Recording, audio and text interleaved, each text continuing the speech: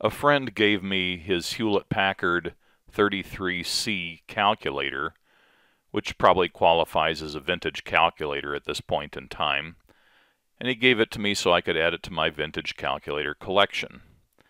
It was basically working, but only if I powered it from my bench power supply.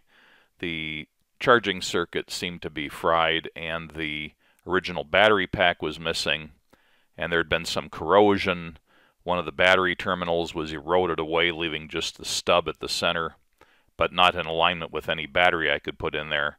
And I decided to not have a new battery pack fabricated for this, but rather just make a battery eliminator, because I'm not going to use it regularly, and I just want to be able to demonstrate it from time to time.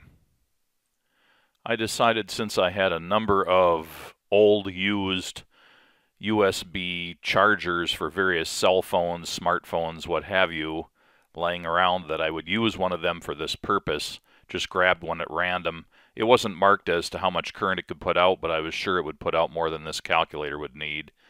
It had a micro USB cable connector on the end, and so I rummaged through my junk box and found a micro USB extension cable, and I lopped off the last few inches, leaving the female socket end part of the cable intact, as shown here. I stripped about 1 inch of the jacket off, exposing the 5 inner conductors. The red and black seem likely choices for the 5-volt DC power coming from the wall adapter or charger. I tested that with a voltmeter, and that's what they were, so I lobbed off the other 3 conductors, leaving just the red and the black. Here's my little sketch of the circuit for the battery eliminator. It's really just a classic circuit right out of the data books. It shows the micro USB socket connector on the left with its red and black conductors providing 5 volts DC. I'm using an LM317 linear adjustable voltage regulator. The input, output, and adjust pins are shown. The output goes to the plus battery terminal of the calculator, and the black wire from the USB connector goes to the minus terminal of the battery connector. The LM317 is wired between the USB connector's red wire and the output. And then there are 2 resistors, R1 and R2, connecting the positive and negative outputs and the adjust pin. The original Hewlett-Packard battery pack for this calculator produced a nominal 2.8 volts DC, so that's the value I used in the V out of this calculation.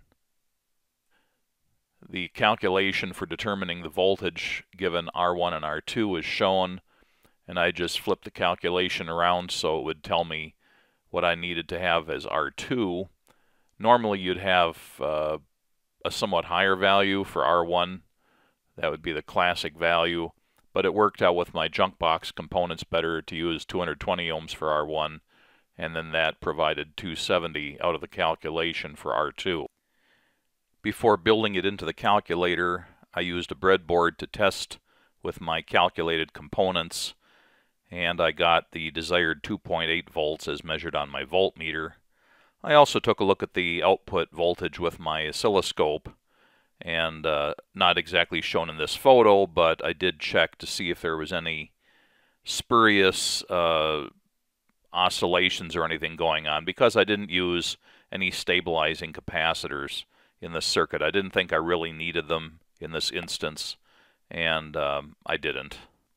My goal was to have the USB cable fit inside the battery compartment of the calculator, rolled up so that it could stow there, and still have the voltage regulator in that same space and not have it conflict with the cable. I wanted it to tuck away as inconspicuously as possible and not have any parts hanging out in space that would catch on the cable.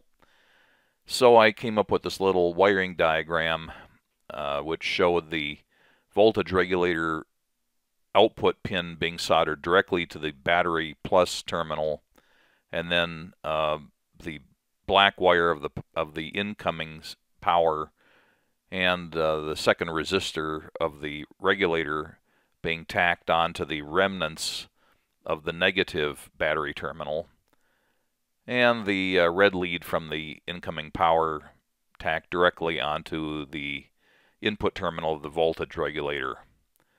And then I was going to anchor the cable and the regulator to the inside of the battery compartment using some sort of glue.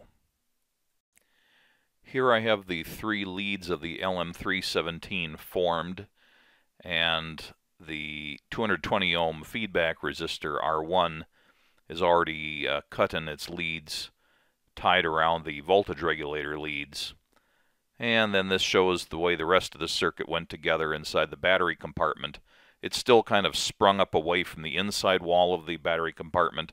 That'll be fixed once I get the glue or other adhesive in there. Note how all the parts are formed and positioned such that they're right up against one wall or another of the battery compartment to best stay away from the cable. Before turning the calculator power switch on, I do a final voltage check and functionality verification of the power supply using the same method as initially.